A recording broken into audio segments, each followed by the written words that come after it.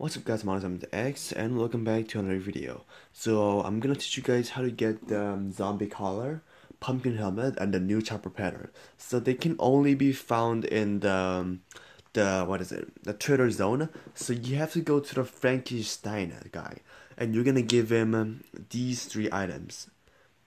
And they all need to add up to 500 points in order to get the items you want. So zombie collar only requires you to pay about 500 points.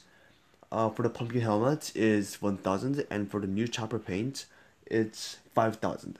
So what I recommend you guys to do is save up your items inside of your house, because if you don't have enough items for you to trade for what you want, then you're gonna lose all of your points because the traders event will get closed. Okay, so for each items, the zombie brain worth 10 points, the zombie eyeballs worth 4 points, and the zombie tooth worth 2 points. And for the candy, it's about 15 health.